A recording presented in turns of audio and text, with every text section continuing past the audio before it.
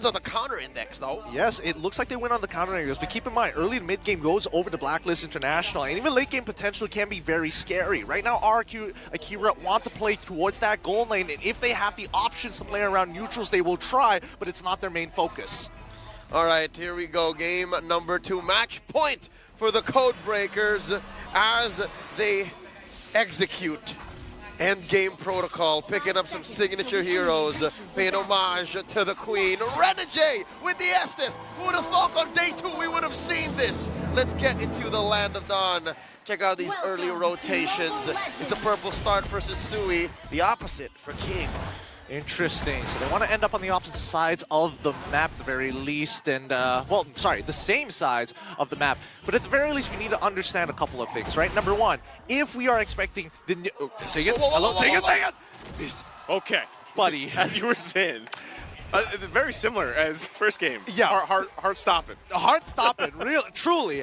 I think at the very least we're expecting, in terms of the quote-unquote the EXP laners, Edward is always going to be able to make it to the neutrals faster than Takashi. It's just a matter-of-fact sort of situation, right? So RRQ AKIRA needs to add that into their calculations and really protect the gold lane.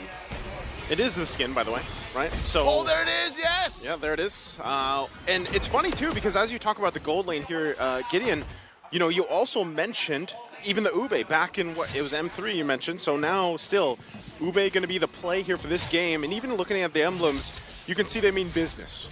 They mean a lot of business as well. Fighter emblems coming from Benedetta, Atypical, Impure Rages, coming all around for the side of BLACKLIST International, and Takashi having, I mean, he's on the ground. He needs this Weapon Master to really kind of step up and maintain control over that wave, or at the very least minimize the time he stays in it.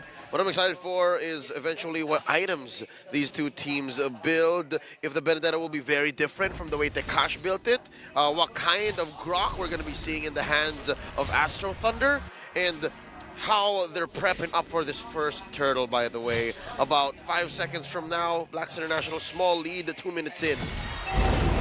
In case anybody was wondering when BLACKLIST International skin came out, quickly post that on screen. Every single time it happens, I'm going to mention it. But for now, at least, Takashi, he's going to hit level 4, which is great, but Sagan isn't level 4. They're exactly where they want to be here. Again, going to force just King out. Even with the Electro final blow, Luis going to jump in with the guiding wind. Takashi looking for his own entry point, holding on to that wild charge. Whoa. King, though, will get the turtle. A good choice of positioning there for RRQ AKIRA. Oh! Almost, but it was Edward that also went down in that exchange. Oh, okay. Battle spells are already coming out here. Things are looking much better for RRQ AKIRA at the very least. I mean, Renegade's here to top him back up so that Oheb can stay in lane, but here comes Sagan and Luis. The flank! They're here. Oheb gonna dodge that shot, so he should be fine. Gonna have the heal as well. Bang! Okay, torn apart memory, not gonna find the mark. Tether's going to keep him topped up, but even Renegade is running out of mana at this point. So again, BLACKLIST International, as the mid lane is under control, RRQ AKIRA putting a lot of focus down and reinforcing the gold. But even so, these neutral objectives, right, it should have fallen into the hands of BLACKLIST International, but unfortunately they weren't able to fully reset this turtle. Small mistakes, not that big of a deal. At the end of the day, BLACKLIST International, with or without the turtle, really makes no difference. That's interesting. Looking at the gold earned, Tekash on top. That means he hasn't missed a single wave, and he's been hitting on cue. Wow. Hasn't really moved. Now Sensui playing footsies with King. Renegade going to be healing him up. Oh, it's not going to break out into a full-on fight. Yeah, just making their way up here. You can see a lot of the focus, though, once again, where they want to on that gold lane, like Gideon mentioned earlier. This is crucial for both teams here. So certainly going to be used by Luis, but they just pull back for now. Once again, we're still 30 seconds away from that turtle. But why, though? But why would you want to go for the Stricken Eagle in moments like this? Like, I guess it's just to open up the map, and I think Takashi, at the very least, yes, proxy that wave. Keep Edward stuck in that lane for as long as possible. Get that information about how many jungle creeps are still available down on that bottom side. Relay it back to your jungle and keep control over this top. 6 more seconds until that turtle. And I think this time, RRQ AKIRA, wow, okay. Well, the whole team here for this one right now. Once again, both gold laners going to this other side of the map, so they're going to find a work around it. But if RRQ AKIRA can secure themselves to the second turtle, they're going to be on their way to a better position than they were in the previous game, and right now they're after it. So BLACKLIST International, how's the answer? King's gonna be able to secure the turtle, and they disengage after it. They make the right choice. RRQ AKIRA now gets the next objective. Okay, it's RRQ AKIRA this time around playing a game of inches. They're not going to force the issue, not going to go for big wins. Instead, they'll take turtle after turtle, win these lanes, and then eventually, when are we looking for them to get the payoff? Oh, wait, Gusta. Gusta going to be in trouble here. Whittled down and taken down easily for Yue. Putting him on the board. So caught again. This is kind of what we expect here with this lineup from BLACKLIST.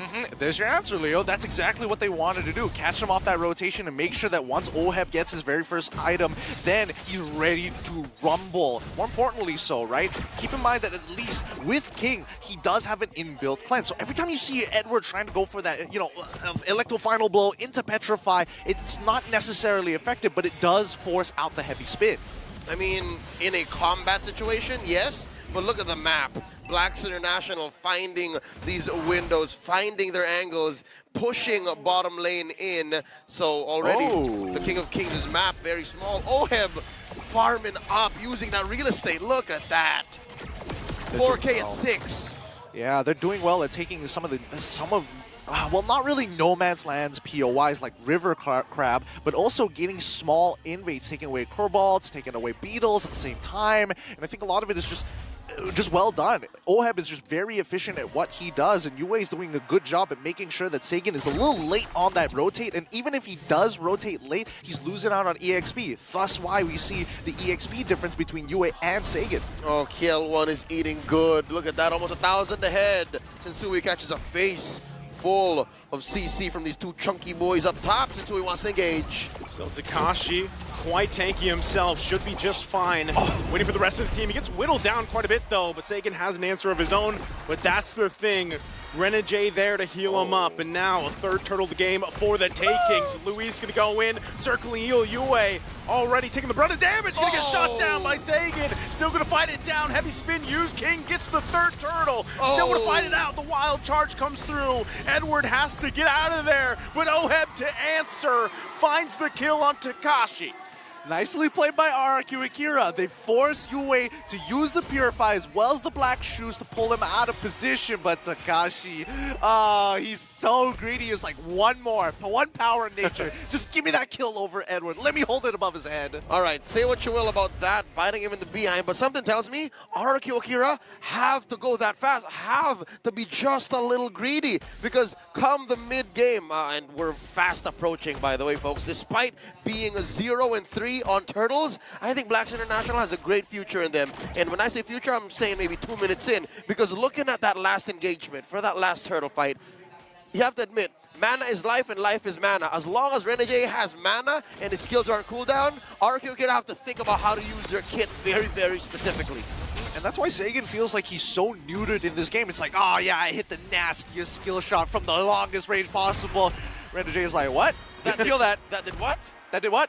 Did it happen? Nah, don't worry, it's just a scratch. It's just a flesh wound. That's one of the strengths though here, and now the focus. Once again, the landing shot, but Yue gonna be healed back up. Gusta Lagusta also picking up that Malefic Roar, so they hold it together here. But RRQ AKIRA needs to be able to go toe-to-toe in a lot of these team fights and skirmishes. Yeah, and so far still, you see RRQ AKIRA getting big wins, but it's not converting into real estate. Nothing on the map is going their way. King trying to pull something off of there. Already using the heavy spin. Now he's going to be the focus. RRQ AKIRA trying to hold on to this tier 1 in the top lane. This is actually kind of interesting. I feel like RRQ AKIRA are getting a little creative with this, right? There is a possible angle where they're able to use the Circling Eagle Guiding Winds to pull King into a back position and use the heavy spin to push them outside of the turret range. It's a radical idea, but I don't know. It's going to need a little bit of testing from RRQ AKIRA to find the moment to do so. Yep. Here we see 9 minutes in. Lord spawning in the lower quarter. Looking at the item game, still OHEB 1,000 gold ahead. Takash fails to cancel the recall. What's the item game looking like here? Heptasies, Malefic Roar, Hoss Claws, the Fury already onto OHEB. Oh yeah, and again, key pickup here for Yue. the Queen's Wand. Oh man, I've missed seeing Oheb on an international stage. Just to see him, you blink 1 second and he's already 1,000 gold up, man. And he maintains it somehow. Let's see if they can once again play around this objective. RRQ Akira knew what they had to do going to game 2. Oh. They've done an outstanding job. Still, can they pull this one off? Louise going to use that circling eagle. They're trying to lure BLACKLIST International towards this side of the map. They got to watch out for Edward as well, looking for his own angle. Everyone is visible. Save for Oheb. All right, he shows himself. All right, everyone is still visible. The statement still stands. I don't know where this dance is going, by the way. Both of them are willing to crack, I think. I think both sides actually want to team fight pretty hard, but Renegade is being protected from all angles, and I think RRQ want to force out his ult. Oh, they don't know where Abunjinjing is.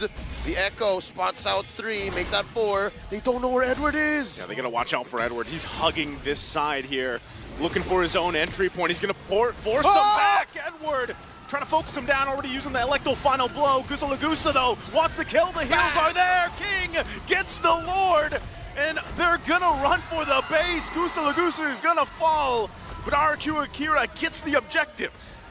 Whew, okay.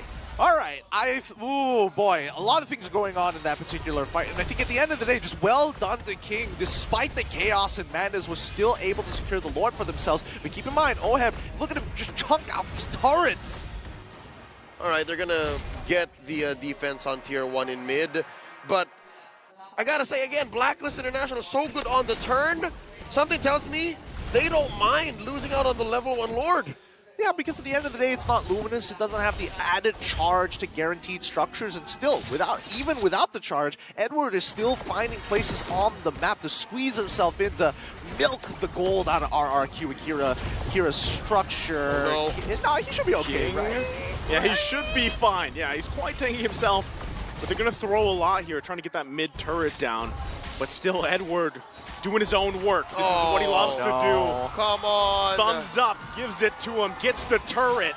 An Electro final blows to safety. He's just fine. Abunjinjing wails away, cracks that tier 2 up top with impunity. No one could tell him anything. Yeah, Mr. Papadopoulos was able to find RRQ Akira slacking. All these motions and movements is starting to get to RRQ Akira's head, right? They got to calm down. They really have to assess the situation. They start overcommitting. That's when BLACKLIST finds the holes to get that gold in their pockets, because before this, it was 2-2, dead even. 500 gold difference. Now it's 1.7k only because they were caught slacking. Yep. Something tells me RRQ Akira is holding out for one more big ticket moment. The clutch that they're looking for, that ramp up, they'll get more aggressive when Takashi says yes, when Takashi says go. Takashi has to hide in these bushes way better. He has to get that flicker while charge more consistently. Oh, this could be his moment. He's actually looking for it here. They're going to press the go. But they're going to get whittled down here already. King being stopped in his tracks. Meanwhile, Edward pushing the top side. RRQ Akira, they've got to go answer to this. Okay, they at least respect the fact that they know the purifiers are up. If they pulled the trigger and forced it, they would have just bumped into BLACKLIST International, they would have healed and then punished. So at least they know that. I mean, the most that they would get is probably Oheb, since he's the only one without the Purify. He's just confident that he can get out of every situation regardless. But I think that at least for the side of RRQ Akira, it's starting to get a bit uncomfortable for them because they need their entire composition to be together to actually make something happen. BLACKLIST International are totally fine playing 4-1 here because remember, Benedetta is just so much faster on the rotation compared to Takashi's Grok. Dare I say, it can be 3-1-1. It's Renegade and the other two elsewhere splitting up. It's just Renegade plus. Doesn't matter. He's the heel man. He's now the heel man, from hitman to heel man, and working for this Lord now. Once again, like we saw previously, BLACKLIST International, they were fine even losing that first Lord, but this one they're going to want to fight. They're going to want to force RRQ Akira to dance here, and that's exactly what they do. Multiple anti-heal items also for RRQ Akira could help turn the tide of the fight. Lord Dance already initiated. BLACKLIST with a slight advantage. Sensui with the pull and the hard reset by Takashi. Nicely done coming in from Takashi. Keep in mind, King is a level ahead of Sensui, so generally it's in his advantage, but they gotta be careful, right? They gotta make sure that they're cleaning up these waves because BLACKLIST International are gonna keep pulling them apart. Look, Edward on the bottom side. Oh, whoa. They're gonna try to sandwich them off here in the mid lane. Yue Gets the heal through. Whoa! King gonna use the heavy spin. He's gonna lock down Renegade, but where's the follow-up? They couldn't get it in time. Now Takashi goes in with wild charge, but he's gonna get cut off from the team. Has to flicker out. Everything thrown here, and BLACKLIST International has the go for the Lord. All right, good news for RRQ AKIRA. Louise and Saiken still have their flicker, but bad news is BLACKLIST International makes a beeline for the Lord. They're blitzing this. That right there is just gonna be a free Lord here for BLACKLIST International at this point, and we'll see how they march into the base of RRQ AKIRA. Again, they have work to do. RRQ AKIRA trying to hold down as much as they can in the mid lane. But what can they do with this pressure from BLACKLIST International? I think that RRQ AKIRA, they need to, I mean, besides the fact that they need to clean up some of their wave management overall, I'm actually quite proud of them. The fact that they've been able to hold on this long in this particular manner against BLACKLIST International, of all teams out there, their big plateau that they've been trying to take over since M3. But in the meantime, I think the only way that they're going to be able to get ahead is if they can bait out that ult coming in from Renegade, force him to use it like they did just now. I mean, everything was going well for them. They were getting everything except they were getting stat checked, and the waves weren't in their favor. If you revert back time, if we had cleaner waves and we had the exact same execution, maybe RRQ AKIRA might have been able to bounce back. We're looking at 16 minutes game time. BLACKLIST International about 5,000 gold ahead. All waves crashing in, synchronized, orchestrated masterfully by the House of Black. They pulled through up top. Louise very low. Edward already using that Electro Final Blow. They still have to deal with the Lord here in the base of RRQ AKIRA. Most likely will lose the second turret as they do in the bottom side, holding on to that mid lane base turret. Oh, the only one left. The main artery that RRQ AKIRA has to protect. Long lane, dead lane. BLACKLIST International is going to have the Lord dances of their lives. It's so much easier for them to get this Lord coming up in a minute and a half, but something tells me I reckon, gentlemen, might not even get there because BLACKLIST, they want to push in. They're going to push it in into the base. RRQ AKIRA trying to hold it down. They're trying their best. They keep them at bay, and with that, they stay in this game a little bit longer. That was very, very nice coming in from RRQ AKIRA. Very, very nice indeed. Just nice movement coming in from Gusta. Lagusta getting out of the way from especially from the Electro Final Blow, right? Which is the main engage tool for BLACKLIST International at the end of the day, other than Sensui. But for the most part, you don't want Sensui to be that far forward, and more so that it gets split off. You don't want your front line to get split up from your back line, which is what King has been trying to do this entire game. He's gotten close, but not there. Not almost there, you know, not there just yet. Okay, the fact that we're looking at 3 and 2 at about 17.5 minutes means RRQ AKIRA aren't forcing anything. They're letting these battle spells and these ults do the work for them, and they're paying the price on map real estate, on space, partly on farm. You know, 6K is a pretty hefty gap between you and your opponents, but at least you're not losing immediately. You're still in this. You've extended the game to a point wherein you can learn, you can adjust, and you can force out these engages. And to be fair, I think this Lord, it's not as 100% the BLACKLIST as it could be. But wait, they're engaging. Luis gonna go with that circling eagle. Sensui was looking for his own entry point. Has to respect the damage though. Coming out from Gusta Lagusta, now Lord gonna spawn here as they get us situated. Still Edward putting the pressure on the bottom side. No, RRQ AKIRA have to get ahead of the game right now. They need to start proxying these waves as soon as possible. All these waves are going to be coming in from every single side, and if they don't get a solid grip on the management, it's going to be a problem, right? As long as Takashi is relaying the information on what exactly Edward is doing, RRQ AKIRA might be able to make it happen. Oh, whoa, okay, that's interesting. He's actually so low! He's playing with a little danger here. He still has the Black Shoes and the Purify, so will get healed back up. RRQ AKIRA, though, wants to put the pressure on Sensui. They're going to find the lockdown with a heavy spin. There's the heal, though, Bang! But they get the kill. King able to get it in. Takashi goes in with a wild charge, but they still have to turn the tide. Edward leading the front. They're going to back off for now. RRQ AKIRA still looking for more. They're happy with Sensui down, but they got to manage the waves as well into the base. So many ults spent, so many battle spells spent for taking down one key hero. And they can't even capitalize because, again, as you mentioned, Joseph, they had to send people back home. To me, I think it's totally worth it here. This is the first mistake we actually see coming out for BLACKLIST International. And now, whoa! Oheb also in the front of the side here, still dealing with it. Takashi comes to join Edward, though, holding on with that immortality as well. They're buying so much time, waiting for Sensui to get back for this. Once again, Luis with the circling eagle. They'll find Yue. Now Renegade there. King can't find the lockdown on Oheb just yet. Whoa. Finds him in the corner. Shot's not going to land. He still has the immortality. They have to work for it. Immortality finally popped. Takashi looking for the follow-up. It's only King still waiting for it. But he's going to be whittled down. Guiding wind down. What a save from Luis. The Brazilian Express from Manila to Rio de Janeiro. He saved King. Oh my god, I thought Takashi messed up there, but no, all part of the plan. RRQ Akira are here to play. Oh, Edward's not done though. Edward's still keeping him at bay, and this is going to be a Lord for BLACKLIST International. RRQ Akira, they're going to have to recuperate here and wait for Gusta Lagusta to get up to defend the base to stay in this series. The long con. Amazing situational awareness by BLACKLIST International. You can mess up the pieces, but you can't beat the master plan. Amazing recovery from BLACKLIST, despite having noticed, if I'm not mistaken, the longest guiding wins I've seen in quite a while. They still have their eyes on the prize. Amazing Lord pickup, an evolved Lord scored by Black. They're going to go ahead and zone out Sensui here with the wild charge as well. The immortality going to be popped, but Renegade and Oheb here, they want to get back to the base. Edward trying to cut them off, focusing on Gusta Lagusta. Has an immortality of his own. Lord now making its way down the mid side as well. RRQ Akira trying to hold it all together here. They're going to clear the waves. Immortality from Edward already popped. Still working for it. Takashi keeps him at bay. Sensui falls. Torn apart memory.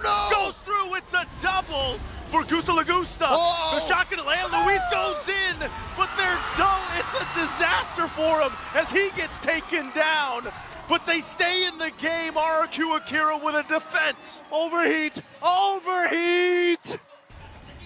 BLACKLIST International could have ended right then and there.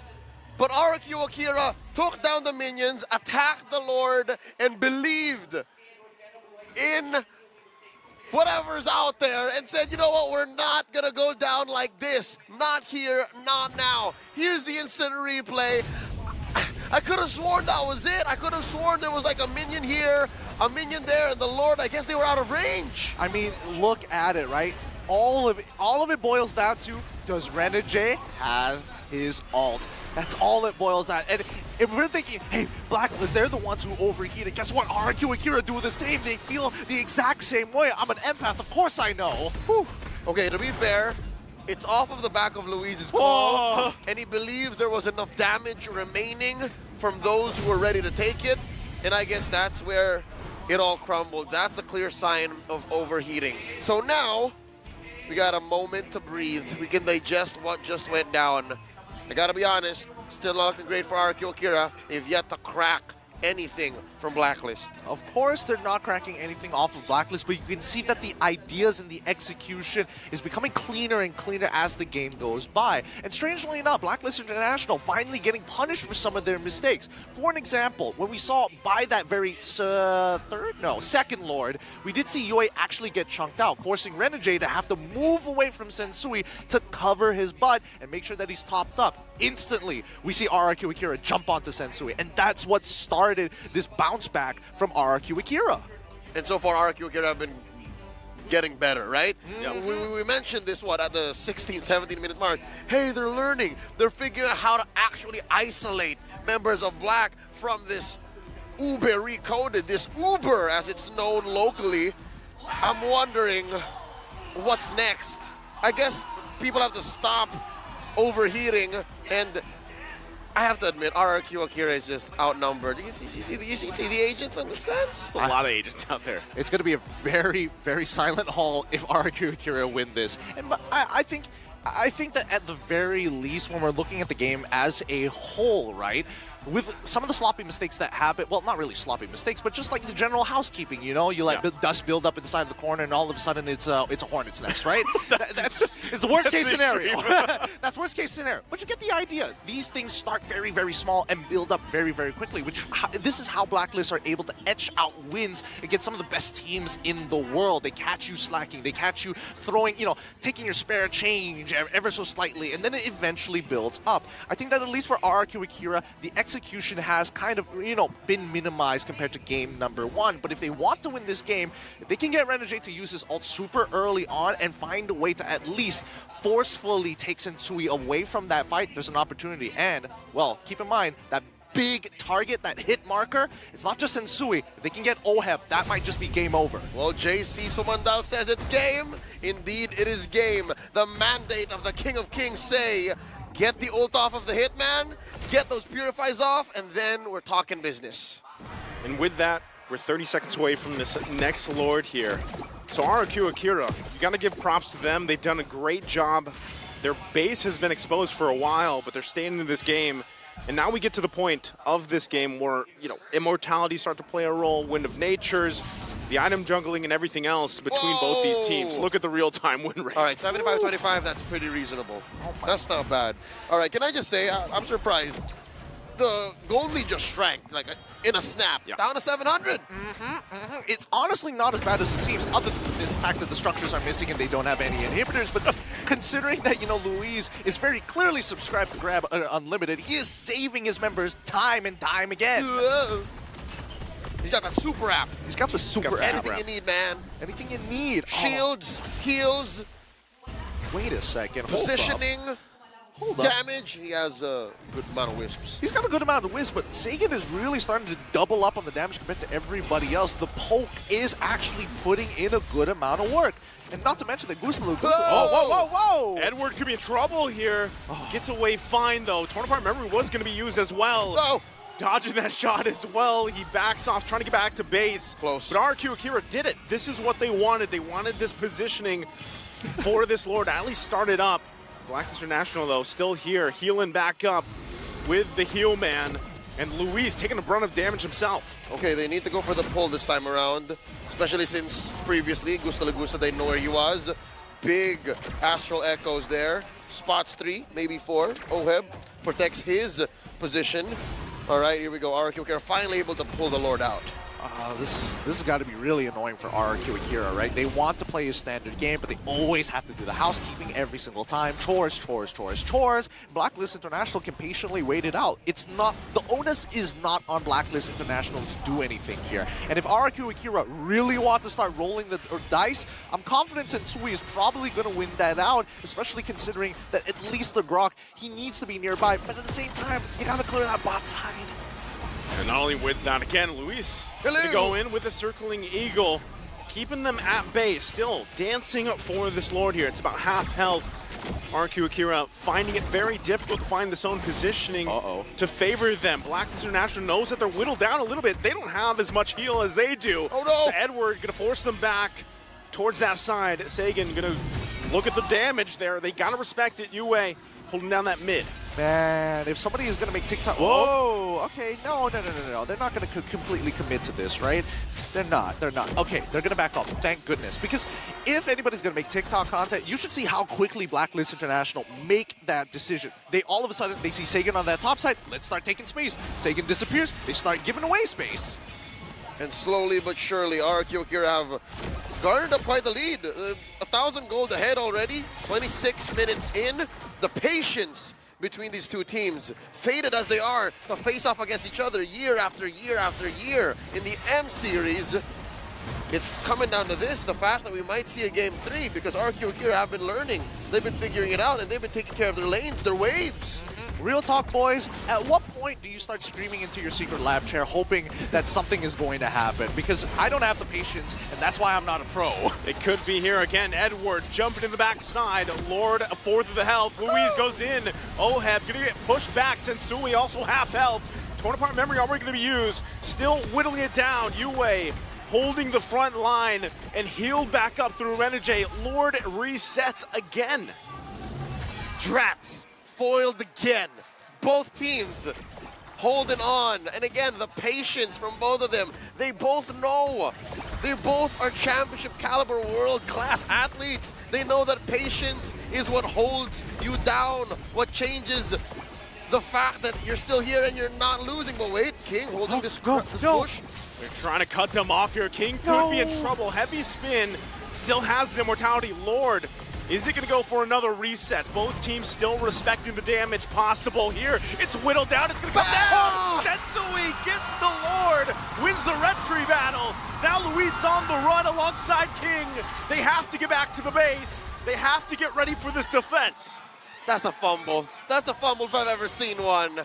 The problem is that the fumble happened so far away, right? Luis overextends, uses a circling eagle, jumps toward where King was hiding, forcing him to use the heavy spin. That was his only way to keep himself clean from CC. Something tells me it was BLACKLIST International's initiative as well to let King and Luis take that long bush down bottom to position them for the perfect. Something tells me they manufactured the fumble. They manufactured the I mean, I gotta hear some mic checks to know that for sure. It's all theoretical, but well played so far for BLACKLIST International as RRQ are on the defense. They have to stay in the game, and oh no! Jump in right on Gusta Lagusta, forcing the wind of nature. Lord gonna be half health. They have to work it out. King using heavy spin. Can RRQ stay in for this game? Torn apart, never gonna be used again. Luis gonna fall. Base going down. The code is strong as BLACKLIST International sweeps this series.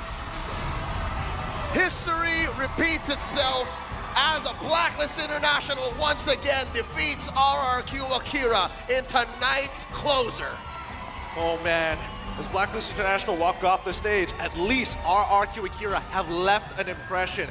I'm not seeing too many smiles up there. It definitely shows that the rest of the world is slowly watching and creeping up on Southeast Asia. Hey, if you're able to take BLACKLIST close to 30 minutes, you're doing something right. You pushed them to their limits. You made them have to figure out a way to make that Lord dance go that way. And look at this, the show sportsmanship between these two teams. Hey, I face after year after year after year. They've evolved. Look at that. Luis, man. Love to see it, man. Again, sportsmanship here. And like you guys mentioned, there was massive improvement this time around for game 2, right? You're looking at game 1, you look at game 2. This was quick learning, quick adjustment from RRQ AKIRA. Hats off to them for staying in that game even with an exposed base for so long. We'll see how that kind of transitions for the rest of their matches throughout the group stage here. I think the only thing that RRQ AKIRA can really hold themselves accountable to is not the overall gameplay that they had in game number 2, was the fact that game number 1 went in that particular fashion, because what? It felt like they were